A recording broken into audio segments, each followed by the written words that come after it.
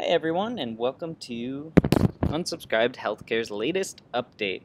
So this is an update to show you guys the new add-on that I've added. So if you purchase my soap note, or if you purchase the template package that will be coming out soon for physical therapists, if you do that and you want to include this add-on, you can. But this is what the add-on does. I'm really excited about this. When you come up here and you click on Unsub Healthcare, you can go to Patient Intake. Now, if you have someone call you while you're working on documentation, guess what? You can do a patient intake right now. So if we do Charles Norris, okay, and you can put in their phone number, email, everything. All of the stuff that's on this intake form is what fills into the CMS 1500. I have also been able to figure out and format the CMS 1500 so that it fills out properly for you. So it makes it really easy to print out on that CMS 1500 form. This I need in order for my programming that I've written to work. I need to have unique identifiers for each patient. So the way that I've been doing that is by doing the first initial, last initial, the month, and the day of the intake. Click submit. Alright, you'll see intake form has been submitted. Now, what that has done is that I can go over to my Google Drive and you can see that Charles Norris, right, has been added into my patients folder. So it makes it real easy. Keeps it nice and clean. You don't have to worry about making a new folder every time and spending the time doing that. So on the form submission, a new folder will be created. So even if they fill it out on your website, a new patient folder will be created. It doesn't just have to be in this area. If we come over here, I made mine. This is all fake information and stuff, but it's just for an example for you guys. But if I did save current sheet as PDF, you can see the script is running. This will all subtract. That's how you know it's working. And then as we come down here, you can see it all expand at the very bottom again. A pop-up in the bottom right says that it has been saved to the folder Max Shippin'. So let's check out Max Shippin'. And there you go. You can see it comes up with the time and date of when it was saved as a PDF.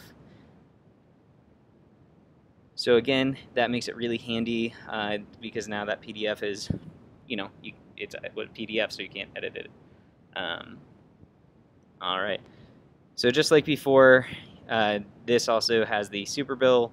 If you don't want to use the super bill and you just want to come over to the CMS 1500, you can. In column A, all of these letters or all these numbers line up with the boxes in the CMS 1500. So if you need to know what you're looking at and you have a CMS 1500 form, you can see exactly which areas these will all fill out when you answer them. So when we're looking at this, you can say mark insurance as any of these and it will do it for you. You can change the insurance ID here if you needed to. All this stuff you can edit right here as needed.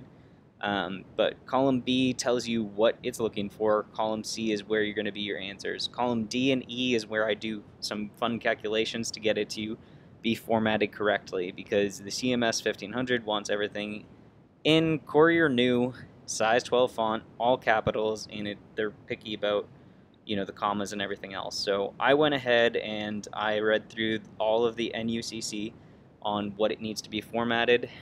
So I've made it so that it formats correctly onto the CMS 1500 for you.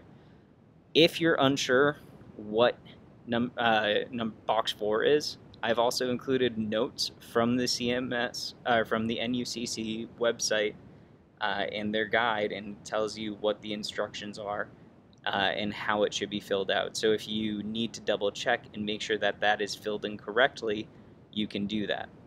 Okay? If you guys watched my other video, you can see how you can have a digital signature after the first visit and how you can get the patient to sign it right there. If you are uncomfortable with that, you can put no signature on file, right? But their boxes to double click if you wanted to add in the patient date of when they signed it, you would add it there. But I make all of this really easy. Here you can see that we didn't add any eval diagnosis codes, right? So if we go back to the eval, let's add in the first 6 just to make it easy. This is the upper extremity, so I've pre-populated upper extremity diagnoses codes into it. No, this isn't the first 6, but so you can see diagnosis codes are added into it. The doctor is automatically brought up. The NPI is automatically brought up if he is in your doctor database. If he is not, you click on Add Physician, and you will see now this box comes up with the title of the provider, their name, NPI. You can add their phone number, fax, and company, just so it's easier for you to reference back to. And I'll show you guys the data center in the next video. But if we come back here, now you can see all of these numbers are added. And again, it automatically formats everything for you so it's in the appropriate format. What you'll want to do is that when you're actually going to add the CPT code, so for box 24, you want to click at the very top that minus, because now all of these are going to be lined up in one column.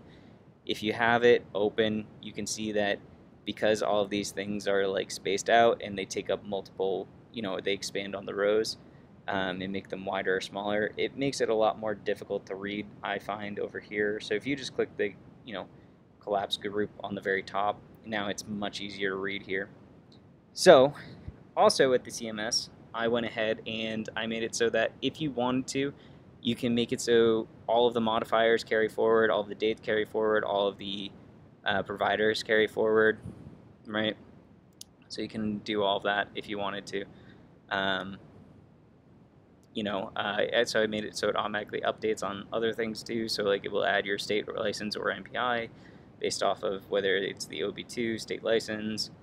If you get rid of that, then it automatically defaults to the NPI. But if you do this, click yes. So it only shows items below it when you have the CPT code added. So if I come here and do therapeutic exercise, you can now see all the stuff that I had clicked on yes will add forward onto the next columns. I've also made it so that it automatically calculates all of the money values for you. So your charges are $200. You would add how many ever units you want to do, and it will all tally it for you on the CMS. So let's see what the actual CMS 1500 looks like. Right, so if you come here, this is the CMS 1500. Also, if you use the menu up here and you do insurance company info and you put it in, it will look for what the patient's insurance is, and it will put it at the top. So when you fold the CMS 1500 and you put it in a letter, it will have all of it printed into the correct area, and that way you can just fold it up and mail it out. Again, you can see all the patient information has been populated. I've left notes here so that you guys can see what boxes it is. Again, coming down here, this is where all of your charges are. You can also add in stuff here if you forgot it from the other one. Just once you do change it, it won't work going forward. So I would always recommend coming to the CMS input sheet and changing it here just so that you're consistent. Worst case scenario, you can always make a duplicate copy. But one of the cool things I also did was that here is where the fake company's address is. Here's where the patient's fake address is. If you came up here and you said, all of these treatments were at the office, you come here and you can see it's dynamically updated and dynamically changed. So that's pretty much the biggest update for this. Again, you can copy and name current sheet. So if you wanted to copy this CMS, that's one of the problems with that. I'd have to figure out how to do that to remove all the format but keep the values, because I'm pretty sure if you just copy this, it's going to update anytime you do the CMS input. So what I would always do is click Save CMS as PDF, right? So if you click on that, can see the export has been successful. I had to do it a different way than the save current sheet because it didn't allow me to format to remove notes or to expand the walls, so I had to figure out a different way to write the code, but you can do that. When you click on it, it shows you how it will print out and shows you the PDF that was created.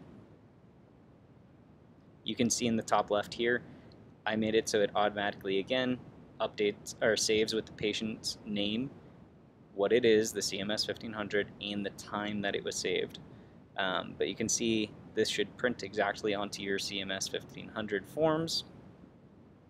And then if we go back to my Google Drive, refresh. All right, I'll have to find out where it saved to and fix that. But that's the intent, is that it saves there. But you can see that it automatically formats it so that it will be the correct height and everything. But again, you get the treatment note. Everything is carried forward, so whatever you do. But yeah, it's getting closer to being a fully functional EMR and documentation system. And it's, again, fully based off of just Google Sheets and some simple script that I've written and just formatting every cell. But yeah, if you like this, comment below if you want to join our Facebook group as well and keep up the discussion on how to reduce your monthly cost as a healthcare business owner. We'd love to have you. But yeah, search for Unsubscribed Healthcare on Facebook and you can find us there. Otherwise, feel free to ask me any questions and I'd love to help you out. All right, remember, unsubscribe.